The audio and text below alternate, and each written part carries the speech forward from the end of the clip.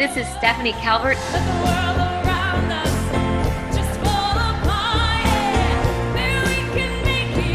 And you're listening to Play That Rock and Roll.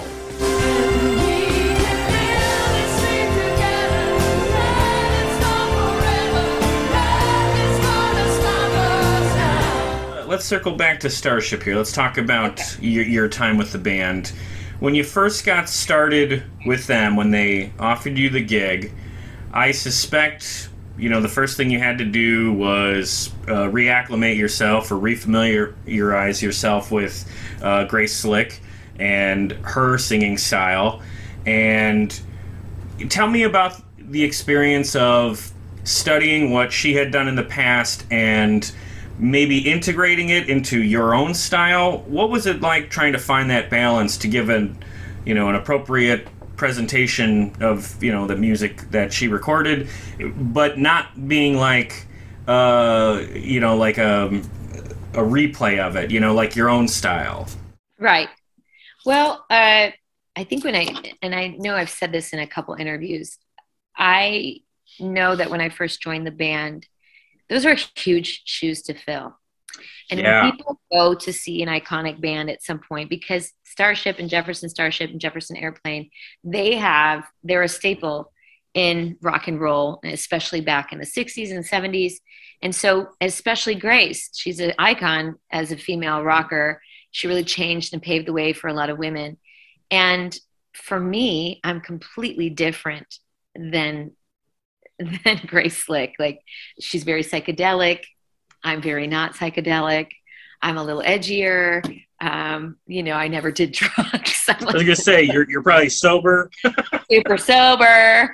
I don't have any crazy road stories. But I thought when I first joined that I had to be more like her. I had to sound more like her if I could. So when I first joined, I remember thinking those things and trying to emulate her as much as I could. But after a while, it just felt, I didn't want to do that. I wanted to be more like me so that people got more of a tribute to her versus me trying to copy her. Right. You see, because there's no way I can do that. There's no way that I will ever know what it's like to be in her place, walking around. I don't, whatever she was doing at the time, she was, like I said, very in tune with, hippie world and psychedelic, and, maybe she was doing drugs during a performance. I have no idea. But I don't know that side of things. Mm-hmm. And I just thought, well, I'm more edgy and I'm more gritty. So why don't I just kind of throw my own spin on it, but still keeping it as close to her as possible? I tease Grace, but in all sincerity, she is my absolute favorite classic rock female vocalist of all time. She's one of my favorite artists ever. So that's why and so when I saw you guys back in 2010, I remember paying very close attention to your performance, because even then I thought to myself, I hope you don't come out and try and just mimic what she did and not acknowledge that she's not in the band anymore. I was really hoping that you would do something more original, and you did, and that's why I enjoyed that show.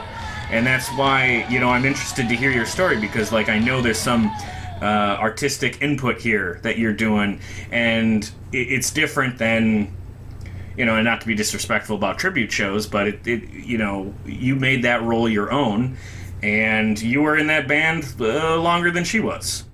A little bit longer. Did you ever get a chance to meet her? Did you ever cross paths with her? No, it's so sad, because there was a moment where she was in Las Vegas with her paintings, and I remember I had been on this massive run of shows, and I got off the plane and I had to go to this, not that I had to go, but I volunteered at my church to feed the homeless, right? And I walked off the plane. I thought I was going to pass out.